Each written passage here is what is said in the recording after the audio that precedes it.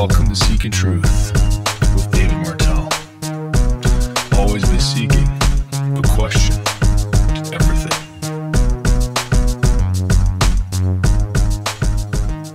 Hi, everybody. Welcome to the first episode of Seeking Truth with David Martel. I am going to do a first episode. Figured that the topic I could cover would be perseverance. I was trying to think of an episode that could give you some information, a little bit of information about who I am, maybe where I've come from or what I've gone through, but tie that into a principle that is very applicable in my life and an important part of living in the solution for me.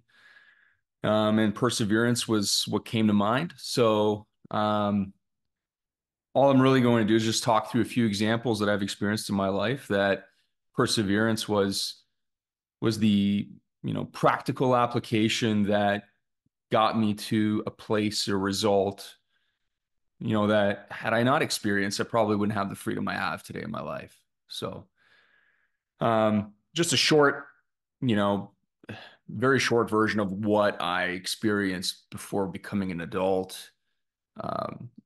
Came from a broken home. My parents are great. They had a hard time when I was really young, but turned out to being great people, great parents. That separation, like anyone else, as many other people have experienced, comes with difficulties.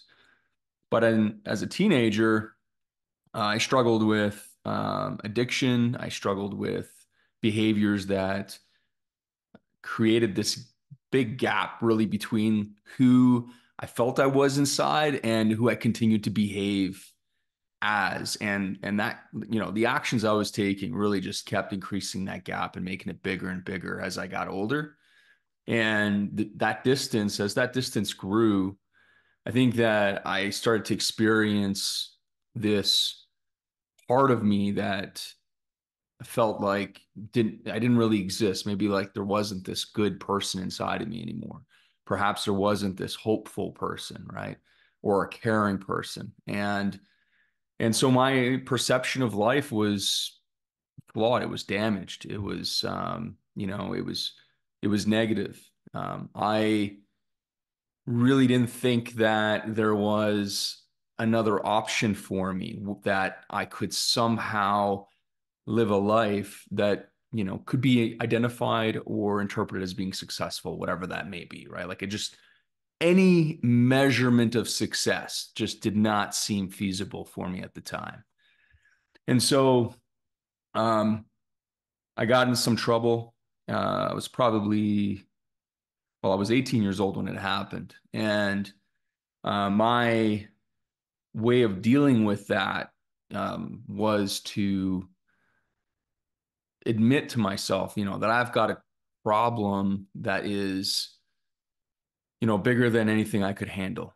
And so when I accepted the fact that I likely was struggling with addiction, there was help that was provided. It took me a long time to embrace that and to have real interest in that, probably about a 2-year journey. But one of the things that I heard during that time, that 2 years, I was kind of like going back and forth. I was always like really unsure about whether or not, getting clean is something that could work for me, or if it was something that just would be, again, impossible. Like up to this point in my life, I really hadn't accomplished anything successfully, right? So I had no past or previous record that helped me understand that this is possible for David, right? Like it didn't seem possible. But I kept hearing people talk about the same issues, the same problem of addiction, and I could relate to that. It's like, man, that guy really gets what I am struggling with, right? He's been where I've been. But at the same time, they would share about a change in their life. They would, talk about something different being possible. And so it was probably one of the first times in my life that I started to experience a little bit of hope.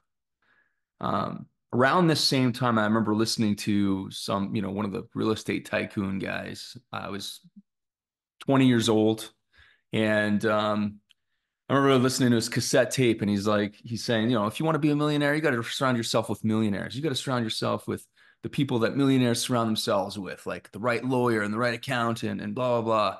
You got to network with these people. And, you know, it's not at all like I wasn't anywhere near that image, but what I did get from it was who I surround myself with today is who I will be tomorrow. And I remember just taking this small inventory of who is in my life today and thinking, this is not who I want to be tomorrow. And having it was like one of the first awakenings, one of the first ones that I can recall or recognize that was quite significant for me. And, my time is spent with these people, right? The same thought processes are shared and recycled over and over again. And so, like, if you want something new in your life, you've got to do something you've never done. This doing the same thing with the same people will always get you the same results. It's insanity to think otherwise. So I made a decision. I'm going to start to change the people that I'm surrounding myself with. And naturally, the discussions you have change, the thoughts you have change. And so this change started impacting who I was and what I started caring about. And that gap and that distance between who I felt I was inside and who I was being, that distance that I identified started to decrease quite dramatically. It started changing very, very quickly. And and I think about like how I was so hopeless and got to a point in a place where not only did I get hope that I could actually become a person who's just clean and sober, right? I got hope that like I could actually achieve and do some successful things in my life. So, that was the first time where there was this transformation that started happening for me. And I think when you reflect on perseverance, there was a 2-year window that I mentioned where there was just tremendous uncertainty. There was this massive battle between who I have been.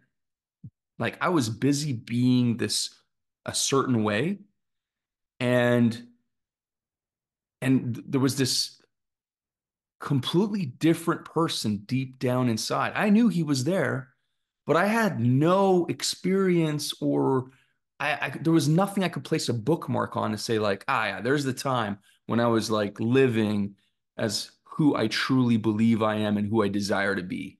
It didn't exist, right? So for 2 years, I had to stay committed to taking action, okay?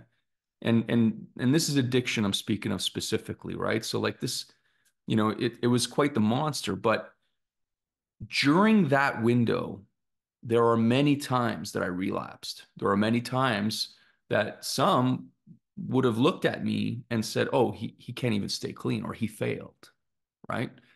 And so having a journey that looks so imperfect, extraordinarily unpleasant, continuously faced with evidence I could easily use to say that I'm failing or this isn't working, I kept making a choice that maybe this is possible. There is definitely a level of desperation that existed. But what I'll point out later is that desperation isn't necessary. Something that's even more powerful than that is inspiration.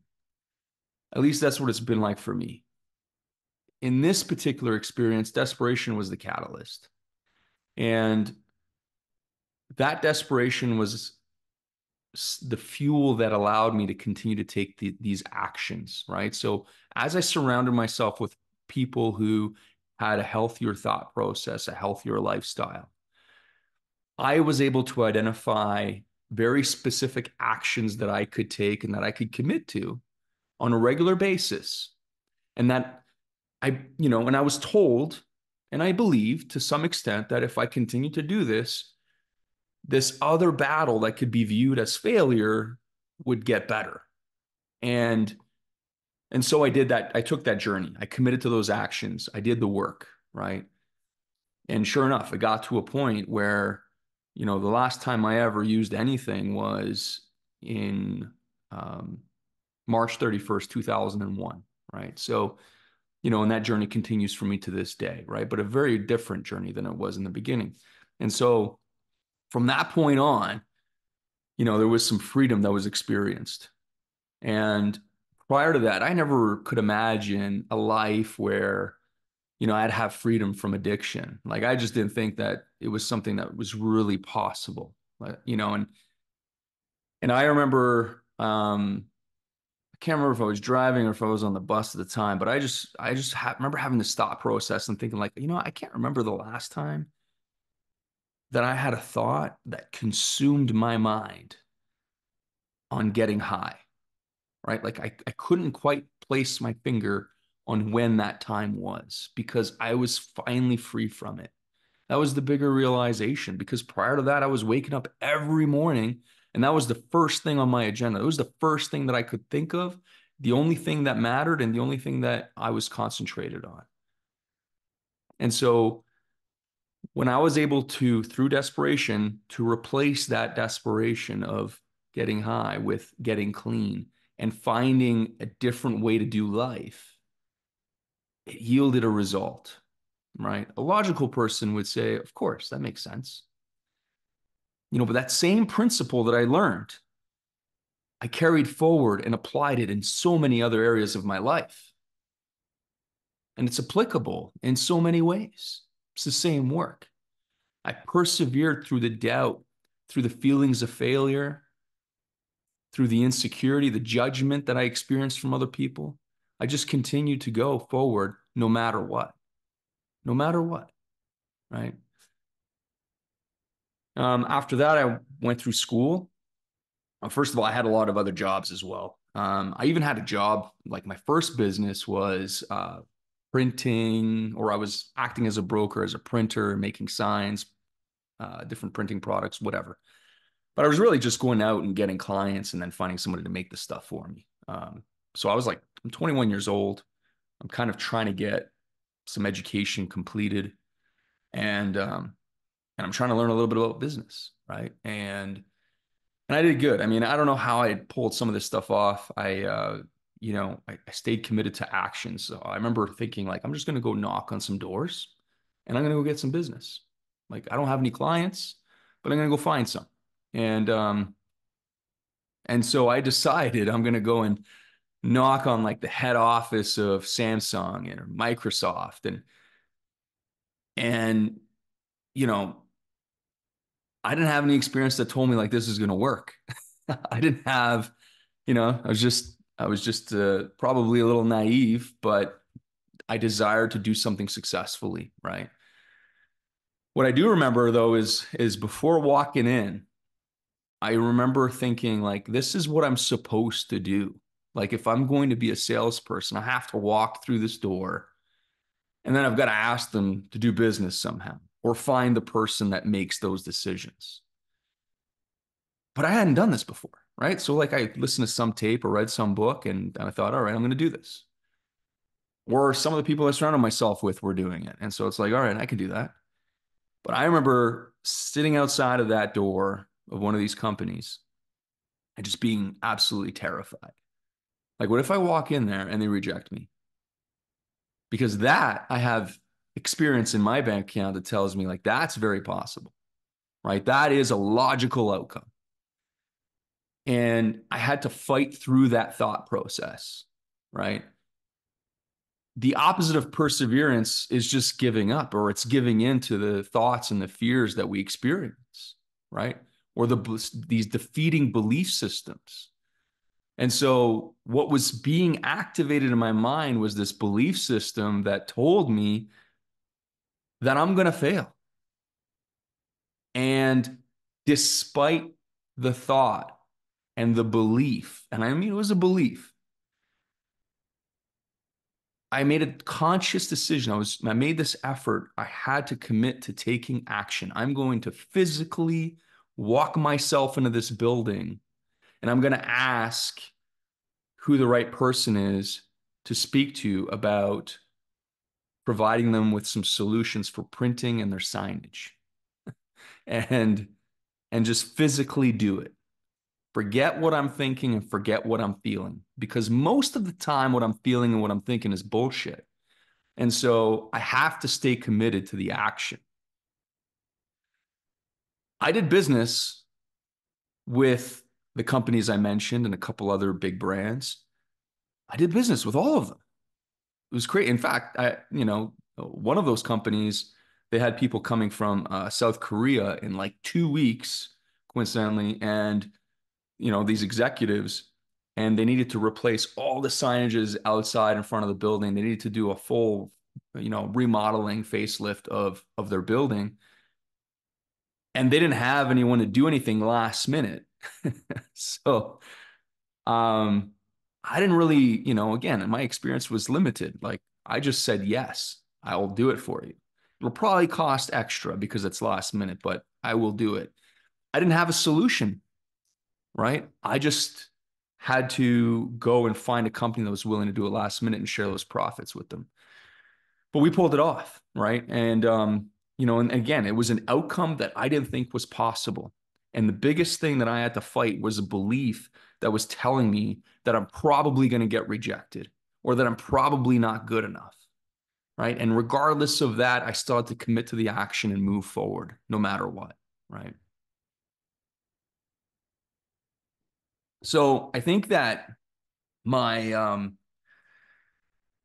it continued to develop, it continued to evolve for me. And there are times in the last 20 years where I had challenges that were either mental or they were emotional. And no matter how intense it was mentally or emotionally, the solution was still the same. So, other than just committing to an action of moving forward, whatever it is that I can identify is a physical action for whatever the scenario is. The other thing that I had to commit to goes back to the simple principle of like whatever I feed myself with is what I get, right? And so initially identified that as who I surround myself with is who I will be tomorrow. But that translated into feeding myself, right? And so I became more conscious about the material and the books that I read. I started to try to look for documentaries that maybe could challenge the way that I viewed the world or the way that I thought about things. Um, I started a mastermind group quite early in my business career, and in our mastermind group, we were a group of entrepreneurs who would study literature together. We would commit to doing work. We would set goals together. But I found tools and things that I could feed myself with. My original programming was just negative. It told me I wasn't enough, right? I wasn't going to be enough to make whatever I could define as success be possible.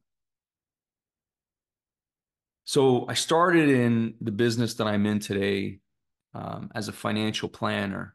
And when I initially started that business, it was under the premise that I would be a full commission advisor. So I can only eat what I kill. And I went through some changes in my life at the very, very beginning that were probably, um, yeah, I would say it's one of the most difficult times in my life. I went through a divorce. It was my first divorce. And we had a 1 year old at the time, and who's now 15. And the way that that happened was such a shock to me, right? It was so unexpected. And it brought up pain and feelings in me that I hadn't really ever felt probably since I was like 10 years or younger. I have a friend that told me, he said, look, divorces, they bring out the best in people and they bring out the worst in people. So at sometimes I might be at my best, but other times I might be at my worst. And I saw that. I was definitely at my worst at times. But one of the things that it did for me is that it really affected the way that I could work successfully in this brand new business. I was like a couple months in, full commission. I remember sitting by the phone and just staring at this thing, not able to pick it up, right? I was frozen in pain and in fear.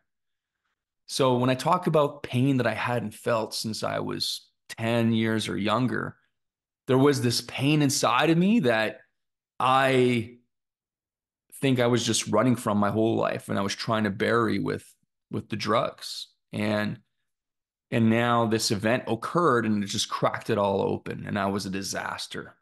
And every insecurity or fear or discomfort that existed in me because of this message that maybe I'm not enough came to life. And that dominated my entire life for probably 3 to 6 months at least. And so it gave me a really bad start to the business. It was a really slow start. I remember having this amazing plan. And, before disaster hit, and I had this plan. I was going to complete this plan and everything's going to be successful. I was going to make a lot of money. I was going to be free and, everything's going to be good. And I remember showing this to my business partner at the time, another advisor, and he was like, great, you got a good plan. It's measurable. You got time attached to that. You got outcomes, everything. Great. Now just expect that nothing goes according to plan. And I remember thinking like, what the fuck, dude? Like, what are you talking about? Like, that's not what I want to hear right now. I can tell you he was right. Like nothing went according to plan. Getting a divorce was never part of the plan. And I was not able to pull the trigger on a sale for a long time, right?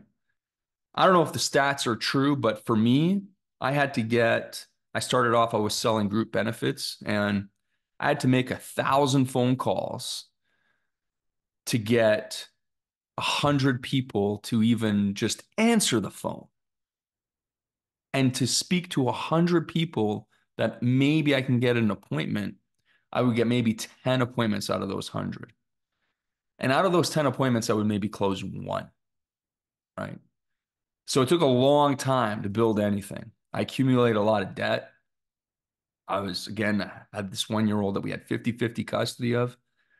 And most of the time, I didn't really know how I was going to pay rent or how I was going to get groceries.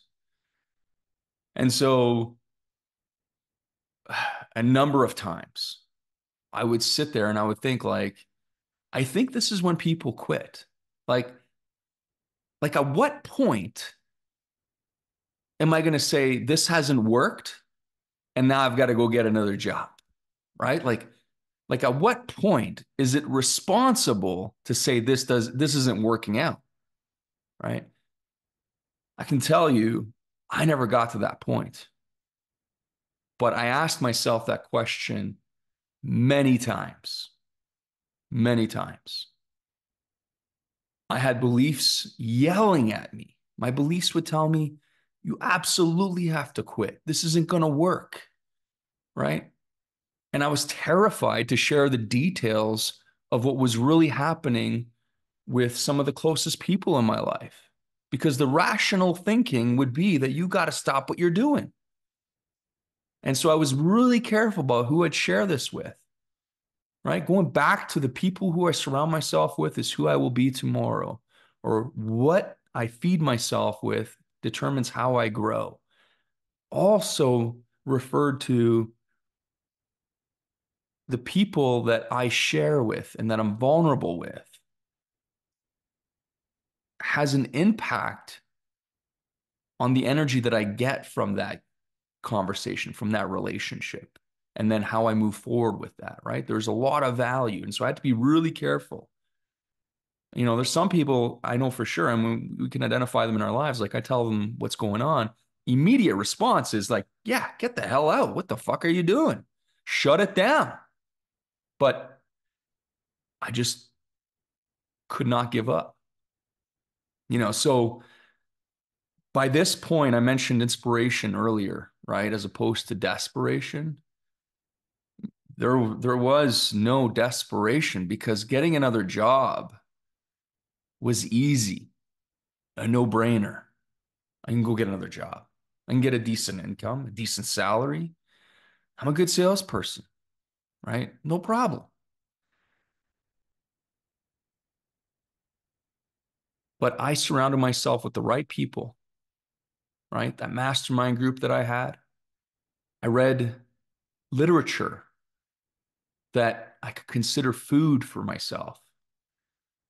I did work, affirmations, journaling, right? I did everything I could think of to fuel inspiration about a future that was worth fighting for.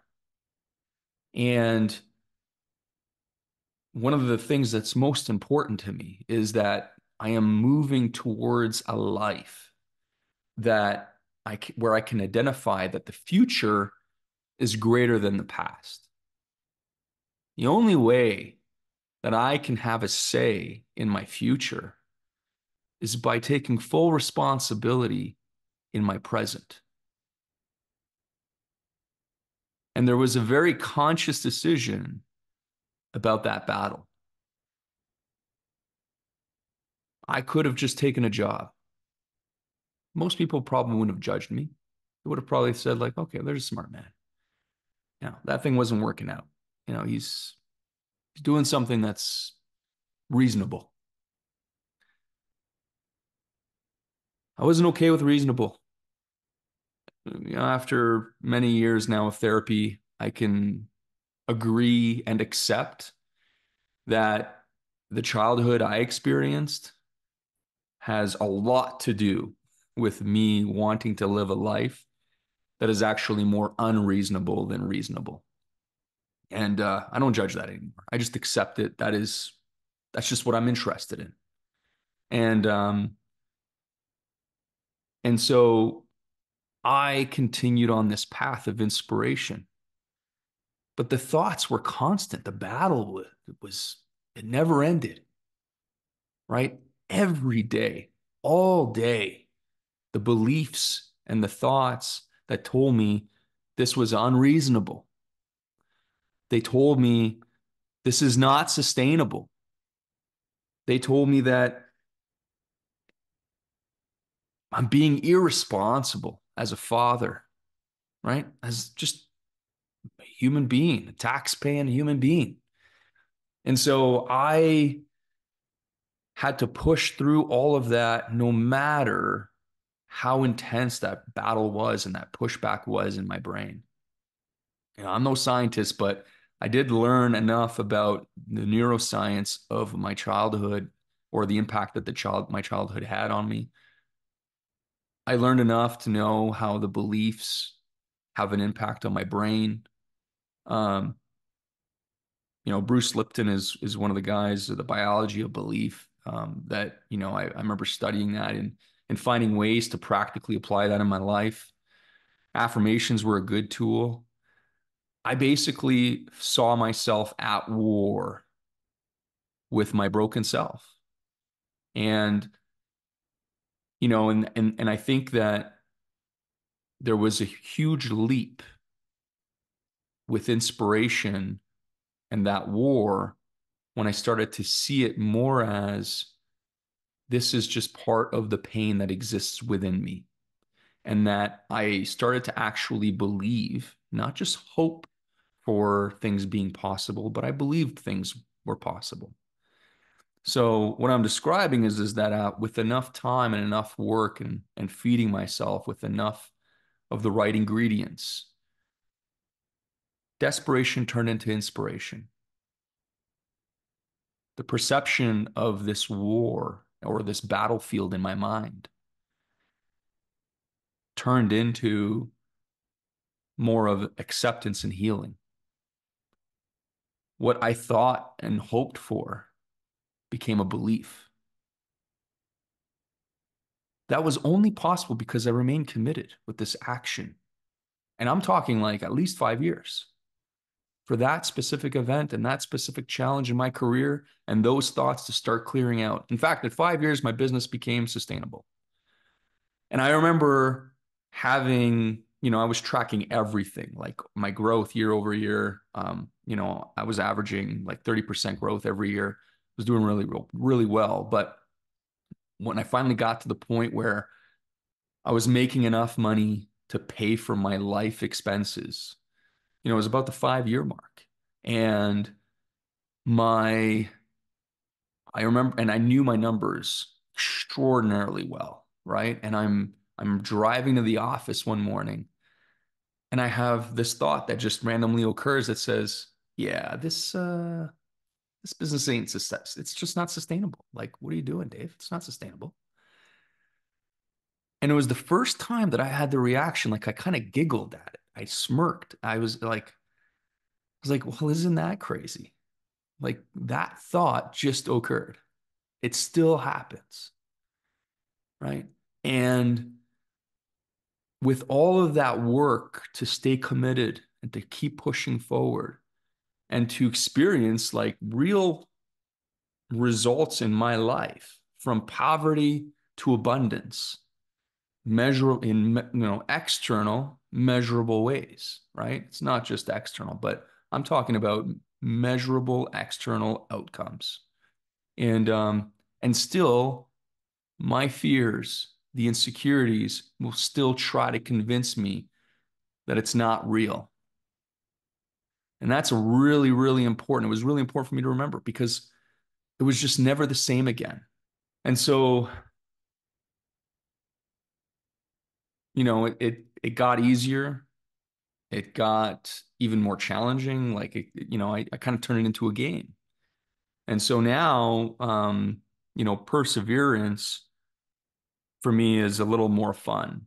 It's more pleasant. Um, I can still have the negative thoughts. They can still occur.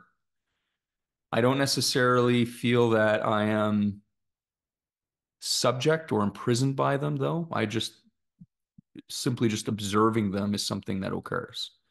And once in a while, I have to remind myself, like, oh, that's like a perception of scarcity as opposed to abundance. Easy. Okay, no problem. Done. And that's the result of all of the hard work and all of the actions I had to take. Um, and so today, the way that I do that, I do this work is that like, let's take New Year's Eve as an example. I don't, for many, many years now, I stopped partying on New Year's Eve. I don't even remember how long it's been. It's been over a decade, um, easily. But what's really important for me is that I treat New Year's Eve. So my wife and I do this together now that we're married, but we take a review of what last year was, and we just take an inventory of that. We take responsibility for our present. We look at the goals we had set out, the things that we succeeded at, the things maybe we didn't get to do or that we forgot about, maybe we didn't do a good job of managing. But more importantly, we look at forward and we think about, well, what is it about life that we desire that we just don't have or that we're not doing? And why? Right? Like, why aren't we living the best life we desire? What's holding us back? And our planning is focused and based on implementing those actions for that coming year. We review a 5 year plan, a 10 year plan, a 20 year plan, and so on. And we have long-term vision together, right? And so, but it starts with taking responsibility for the present. And I talked about this inner pain and having acceptance with as part of who that is for me. And I think that that's an important part to go back to because I can have responsibility for my present when I can have responsibility for my pain and any behaviors or any thoughts that are really associated to that. It's not an excuse. That's not what I'm talking about. I'm talking about it's just an experience that I have. And sometimes it can get in the way. Sometimes it speaks loudly to me. And sometimes it's extraordinarily uncomfortable with my emotions. But I can have acceptance with it. It's like, yeah, that's a part of me. Yeah, that's 7 year old Dave. Sometimes he gets a little fucked up or he gets freaked out. No problem. It's okay. We got him. He's good. And that became the relationship that I started having with myself. Significantly different than thinking that nothing was possible, significantly different than judging myself for having negative thoughts or being afraid. I used to judge myself because I didn't have enough belief, right? And so, because the pain was so great. So I surrounded myself with the right people. I was able to find the right food to feed myself with and be really disciplined at taking action and to continuously feed myself with that, whether it's literature, writing, praying, meditating, physical fitness, dieting, um, studying philosophy, religion, history, whatever. I had to continuously feed myself and invest in the person that I felt I was so far away from. The more that I did that, the more that gap closed. And today, I'm not really far off. That gap, if any, is extraordinarily small. There are many days in my life today when I am reflecting and I'm really grateful and content because I can identify that I am living in line with that person inside. I never thought that was ever going to be possible. And based on where I came from, like based on the journey that I had, knowing that the change occurred because I took action and persevered through that action, no matter how uncomfortable it was, no matter how scary it was, it really helped me believe that this is possible for anybody. And so I believe it's possible for anyone listening. And I hope that you can grab something from this and maybe apply it for your life. But I hope that, you guys can drop some questions or comments. I'd love to have some feedback about this or start that conversation with you. Thank you for listening.